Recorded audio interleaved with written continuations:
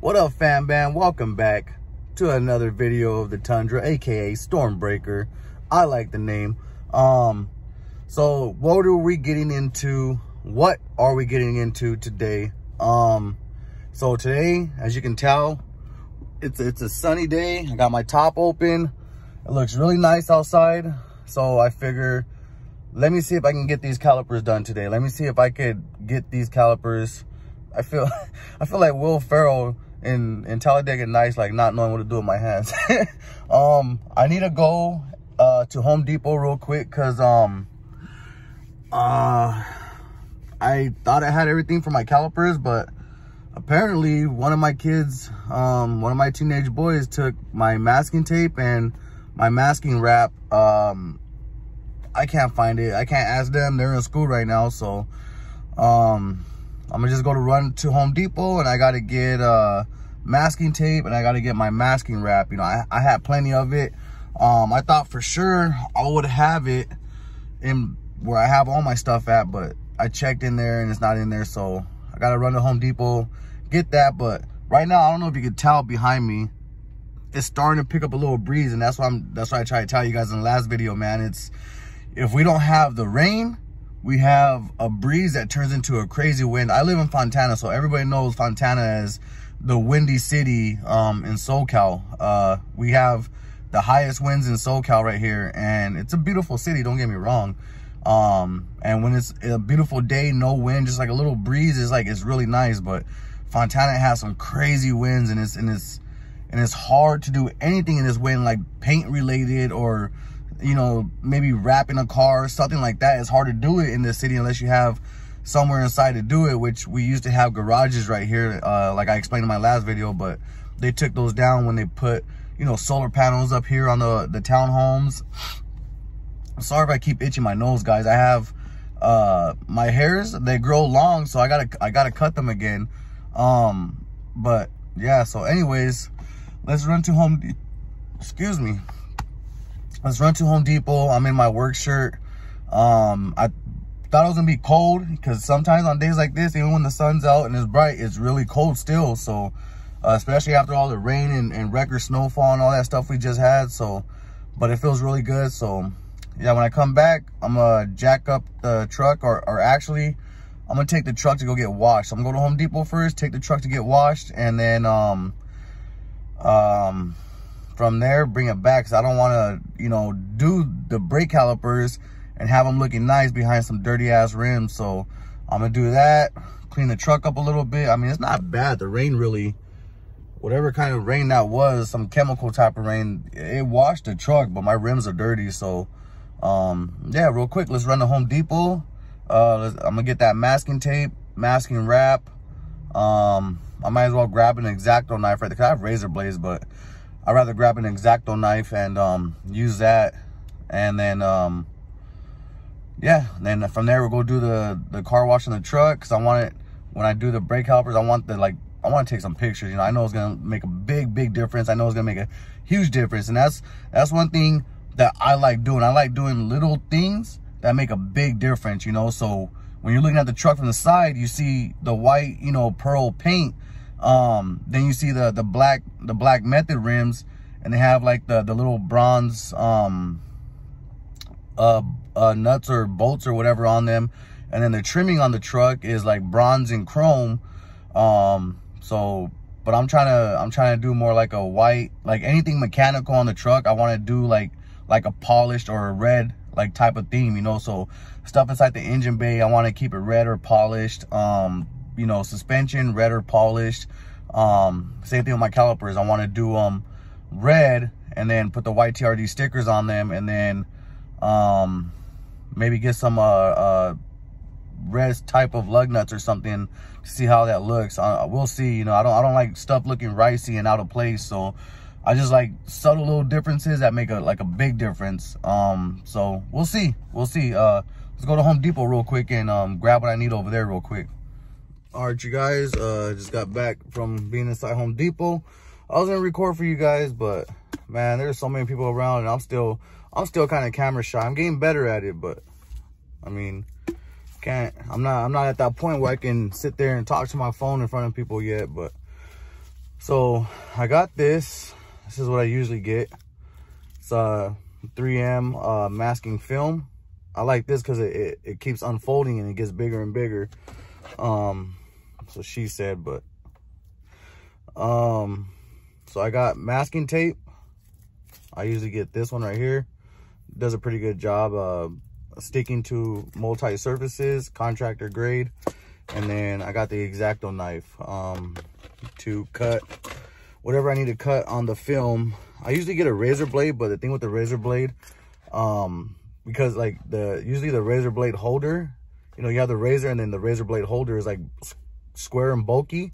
And usually what happens when I get to that point of like cutting it, like, you know, if the razor pokes all the way through, it messes up like kind of like the cut, because now the holder of the razor is touching it, and because it's bulky, I can't explain it. It just messes up the film. So hopefully this being a round handle, this won't mess up on cutting the film. So now off to the car wash, and I'm gonna see if I can get some pretty good shots at the car wash. You know, I haven't recorded or took pictures at the car wash yet. Usually I take it to this car wash that my dad's always took me to growing up, and they always do a pretty good job.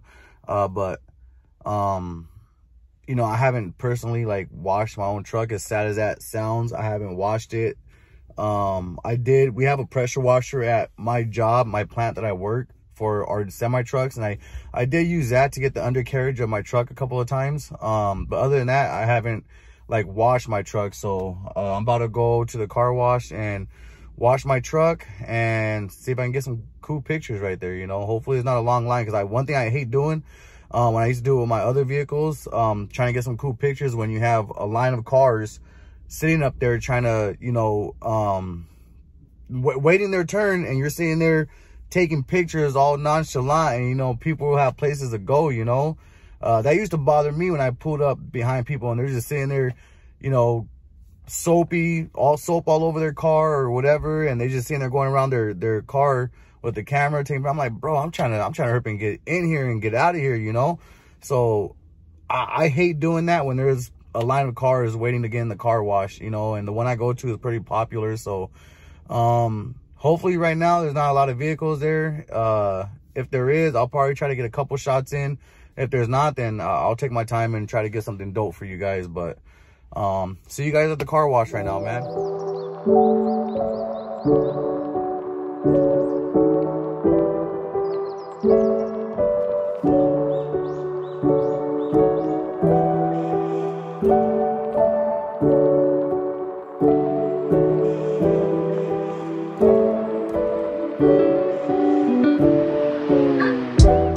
Everybody, welcome back. As you can tell, I went to the car wash. I did the best I could. I'm not a professional, but I gotta keep trying though, right? At least to something though. And then I had to go pick up my princess because it's her birthday today. Say hi, mama. Hi. This is my little princess Athena. So I gotta hurry and get this done. I got about maybe 3 hours of daylight left. Everything took a little bit longer than I wanted, and but I got everything right here that I need. And so I got this opens up, gets bigger. I'm gonna take the wheels off right now. Got the lock in my pocket. Got this engine enamel, but it works good on the calipers too. I did the same thing on my Mercedes. Lasts a good time. And then I got the high gloss clear coat right here. And then I got 600 grit all the way down to 1500 of wet dry sandpaper, and my masking tape. So oops, so I'm gonna go ahead and take off this front wheel right here. I'm gonna get started on this one first, and then we'll just go from there. Once I get this off and I have the caliper exposed, I'll go ahead and show you guys what I'm gonna do next. All right, so I got the caliper right here. I got my jack, and I got 2 jack stands underneath just for extra safety. But I'm gonna see if I could do this with the caliper on the rotor. I can get the sheets underneath there, cover everything up, and get this from front to back. I can cover this whole piece up right here with a sheet and masking tape, which is not a problem. And then yeah, I can get the back of this. So I'm pretty sure I can get this without taking this off. My Mercedes ones, when I did those, I had to take them off. There was so much stuff in the way, but right here is just, this is just right here. I can get underneath here. I have enough clearance to get underneath all this stuff, and I'm gonna go ahead and wrap this up because I'm running out of daylight. So I'm gonna do this and take you guys through the steps of what I do. You guys can do it however you want, but I'm gonna show you guys how I do it. But as soon as I do this and I get this one all done, I'm gonna go fast on the other ones and just speed through those and get this done before I run out of daylight. But I'm gonna just show you guys what I do on this, you know. So I'm gonna mask all this off with the sheet and masking tape. I'm gonna start with 600 grit, obviously, work my way up to probably 1,000. I probably won't go past that, or we'll see how 600 grit looks. And I'll give it I'm gonna clean all this up, all this brake dust and all this. I'm gonna clean all that stuff off of it right now with some dish soap and some water. Don't use nothing else. Don't use wash and wax, like none of that stuff that has particles and deterrents in it, because the paint will not stick. So just use dish soap, works the best, like Dawn or something, and all this will come off easy. You'll have a clean brake caliper. I'm gonna wipe it down with some alcohol after, and then I'm gonna go ahead and start prepping it, painting it, and we'll see how it comes out. But once I get all this masked off, I'll show you guys that. All right, you guys, so as you can see, I just have the Dawn soap with water, and this is all I'm doing is scrubbing in every crack and crevice, and just make sure you get in there.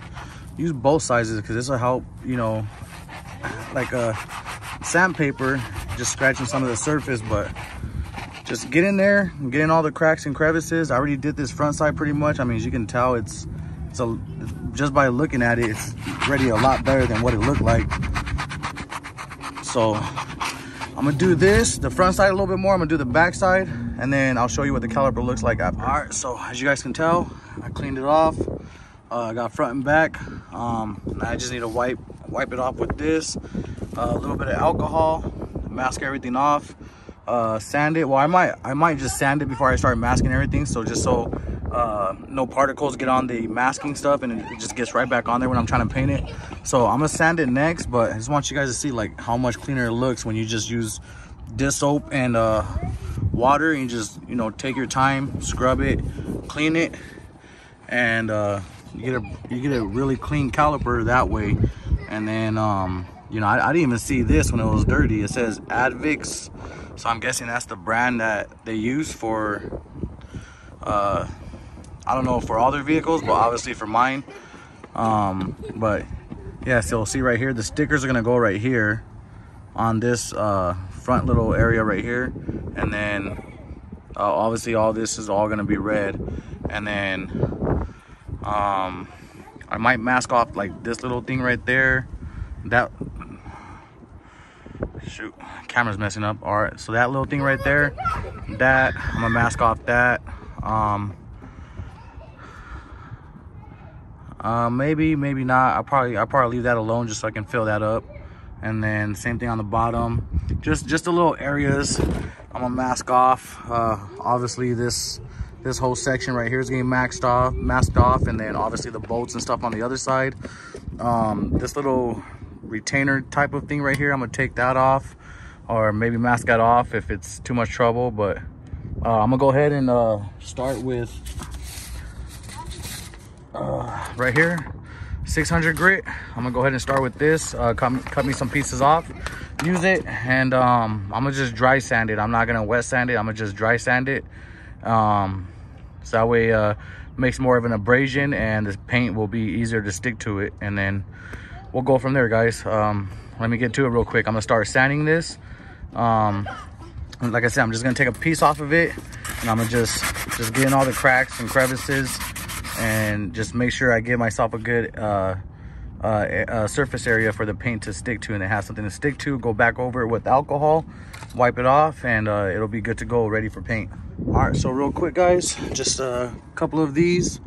You can see how like the shine of it went away. And like for little areas like this, I just took a nut that I have and just wrapped this around it, got in there, did all that.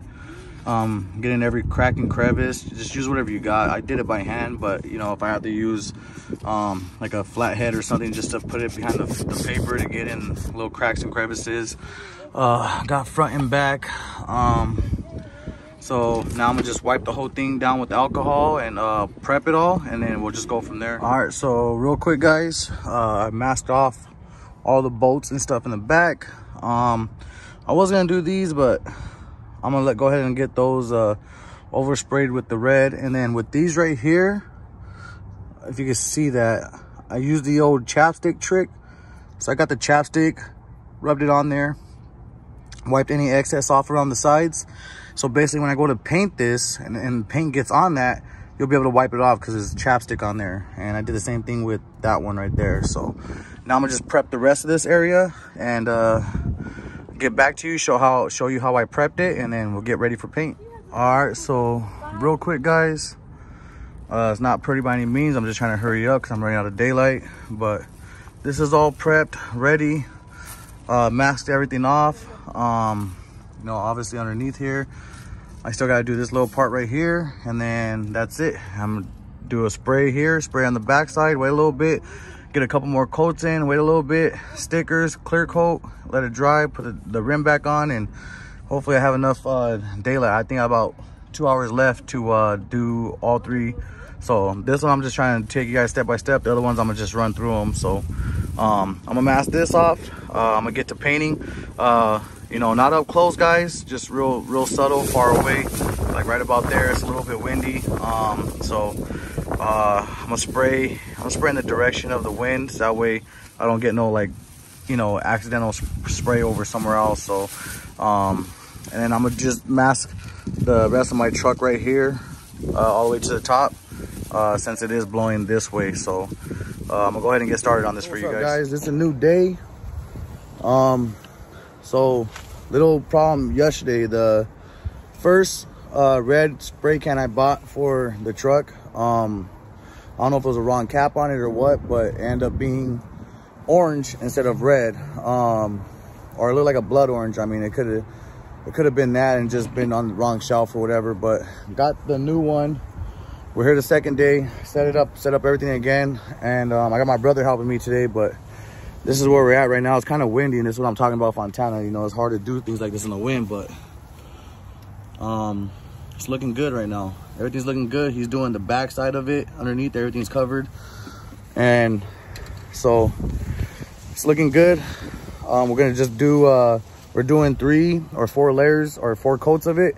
Then after that, we're gonna do the TRD stickers on them that I showed you guys, and then yeah, and then we'll do like maybe 2-3 coats of clear, and then we'll knock out the other ones. But that's what happened. That's why I'm in different clothes.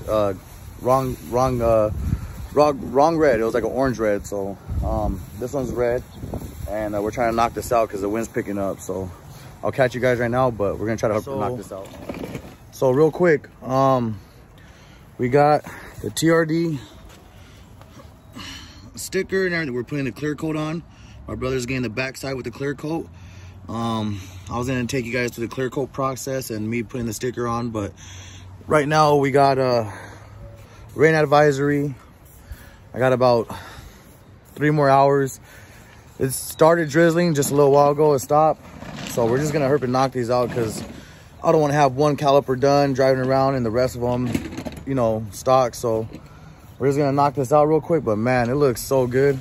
It looks so good. I don't know if I'm the first person to have painted calipers on the Tundra yet, but it looks so good, and the stickers just added to it, and then we just put the gloss, and it is shining right now. It's real glossy, so the clear coat, so it looks good. We put we're gonna do 1 more coat of clear coat, and that should be good. You guys can't tell me that don't look good.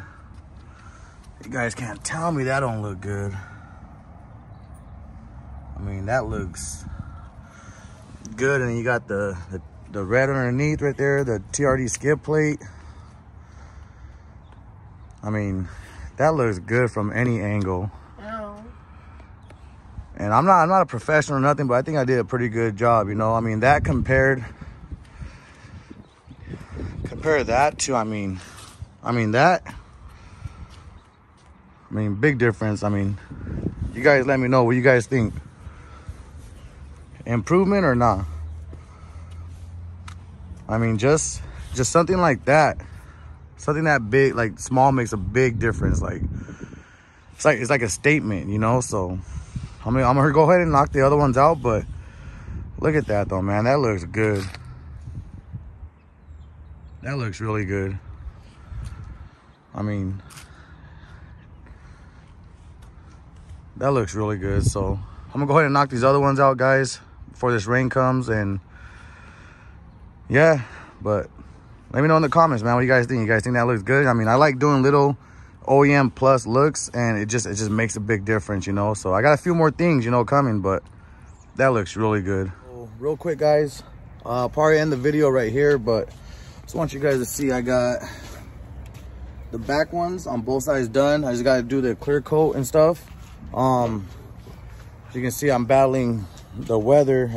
It's been raining on and off, but both of the front ones are done.